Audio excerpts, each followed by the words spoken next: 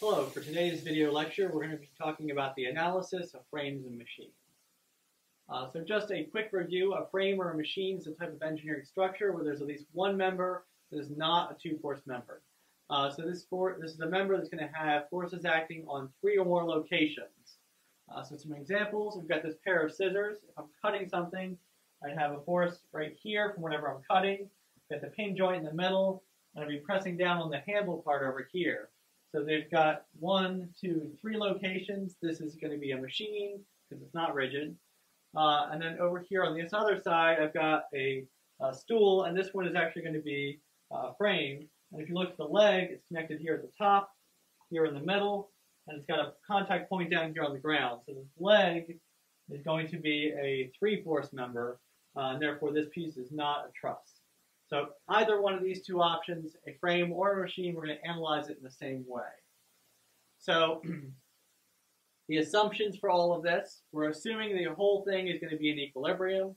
And if it's rigid as a whole, then we can analyze it as a single rigid body to find some of those external reaction forces. The second part of this is going to be, we're going to, for each component, if the whole stool is in equilibrium, then we can also assume that the leg of the stool is in equilibrium. So we separate all the pieces, and then we can look at each individual piece as a body in equilibrium kind of independently. And what connects these pieces is going to be the Newton's third law of pairs. So if I imagine I've got the leg of the stool and the top of the stool, those are connected. So the forces that the top of the stool exerts on the leg are going to be equal and opposite to the forces that the leg exerts on the top of the stool. So these paired connections let us kind of connect all of those separate pieces of our body. To analyze this kind of in depth, our process is as follows. So step one is going to be to draw your diagram, and you're going to label all the joints. Just like you did for trusses and for trusses, you're going to do for frames and machines. So this is an A-frame piece. I've got joint A, B, C, D, and E. And I would talk about the different members. So I've got member ABC, member CDE, and this crossbeam member BD. The first thing, I kind of want to look for a few things in my diagram. I'm going to look to see if this is independently rigid. And what that means is, if I separate it from the ground, is it still rigid? So no machine is going to be independently rigid because they're not rigid in the first place. And some frames are actually only rigid because they're connected to the ground. But if I were to take away the ground in both of these pieces and kind of hold this thing up, none of the parts would move relative to one another. It's kind of like that stool. The parts are all kind of rigidly connected together.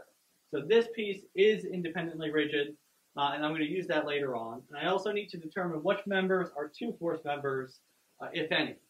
So member ABC, we've got forces here, and forces here.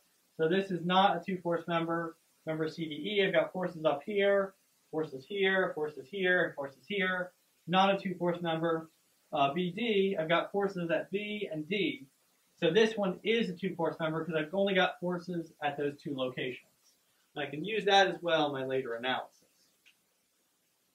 So step 2, this is if and only if the frame is independently rigid. I can separate this from the base and treat it as a full rigid body. So I would have, from this pin joint, I'd have forces in the X and Y. And I had a roller over on this side, I have force in the Y. If I do my draw out my three-body diagram like this, write out my equilibrium equation. So sum of forces in the X, sum of forces in the Y, and sum of moments about some point. I'll be able to solve for these three reaction forces. If it's not independently rigid, we just skip this step entirely.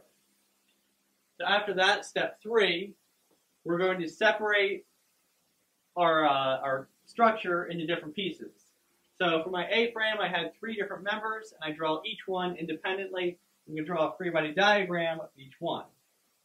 So this is member ABC. I had the pin joint down here at the bottom, and at this point, if I solved step 2, I would know FAX and FAY. Up here at the top, I've got another pin joint with the potential for force in the X and forces in the Y. At this point, I don't know the direction of the force in the X or the Y. I'm just going to draw it in The direction on that first side doesn't really matter. And then here at B, I've got a two-force member connected. So even though B is connected by a pin joint, it's a two-force member, so it has to be pulling in the direction of that member. So you'll notice this piece is in tension, and this piece is going equal and opposite. And this is what I'm talking about with the Newton's third law of pairs. If I draw in FCX and FCY over here, I need to draw on the other recurrence of this. So on member CDE, I've got FCY is going the opposite direction, and FCX, those two pieces are going the opposite direction. Down here at FB, if it's pulling this way, it's going to be pulling that way. So I've got equal magnitude but opposite direction for each of those forces. And whenever I've got the same force showing up in two places, FB and FB, that needs to be true. So once I have my free body diagram, I'm going to write out the equilibrium equations for each component. So number A, B, C, I've got potential to do sum of forces in the X, sum of forces in the Y, and the sum of moments about some point. That'll let me solve for up to 3 unknowns. So if I know these two already from the external reaction forces, I can solve for 1, 2, 3 unknowns. I could solve for those 3 unknowns. I can do the same thing with CDE over here. I can do sum of forces in the X, sum of forces in the Y, and sum of moments about some points. And I can have the potential to solve for up to 3 unknowns.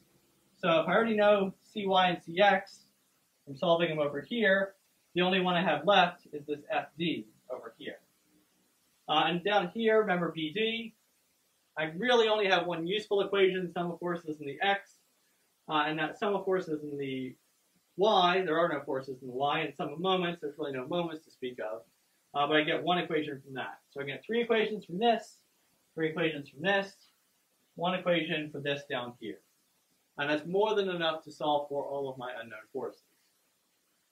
So once I have all of those equations, I need to solve for the unknowns. And when we have lots of equations like this, it's sometimes useful to convert that system of equations into one single matrix equation. We can use computer tools to solve for the unknowns at that point. So with that, that's all I have for the analysis of frames and machines. Thank you for watching, and I hope to see you again.